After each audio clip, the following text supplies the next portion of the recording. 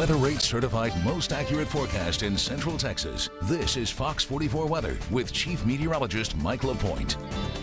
Very warm conditions out there this evening. Skies are mostly clear. Temperatures have been holding steady in the 90s, and you can see here in Killeen, all is quiet. Our live Centex Seamless Gutter Sky Tracker. It's on the rooftop of One Killeen Center and looking awfully quiet, but awfully warm.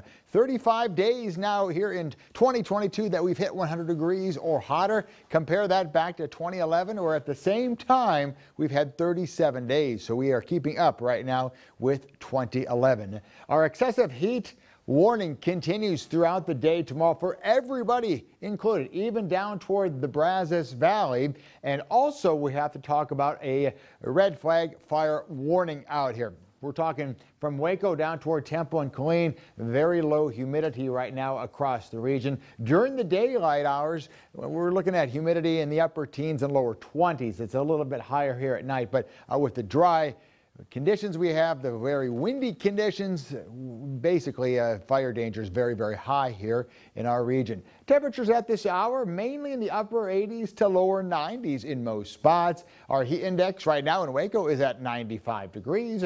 Feels like 93 in College Station, 92 in the Brenham area. There's that big dome of high pressure aloft, and this is really basically providing us with all the heat and the hot conditions. It's not allowing any weather systems at the surface to move through. So with that high blocking everything, that's why we've been seeing temperatures well above average and no rainfall. Matter of fact, overnight tonight, few clouds down to our south and east. We'll start the day in the upper 70s and lower 80s.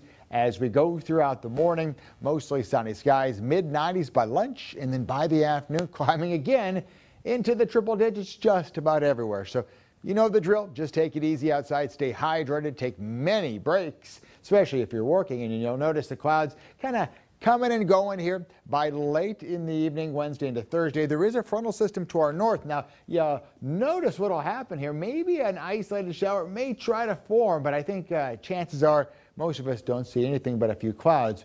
But again, a lot of heat on Thursday. The forecast then in more detail then for tonight. Expect skies to be mostly clear. We're going to drop to about 80 degrees. And then tomorrow, mostly sunny skies. That excessive heat warning continues. 106 degrees will be the high temperature. And then as we look ahead, this is a long range 10-day forecast. 103 on Thursday, 102 Friday and Saturday. Sunday 103. We're going to keep the 100s coming your way. Not much of any rainfall. Again, chances are very, very low here across the area. Nighttime lows upper 70s to lower 80s, and then down toward Bryan and College Station. Same story. We're looking at about 103 to 106 for highs. A little bit cooler there by the weekend, down to 101 on Saturday. There we go. Yeah, upper 70s to lower 80s.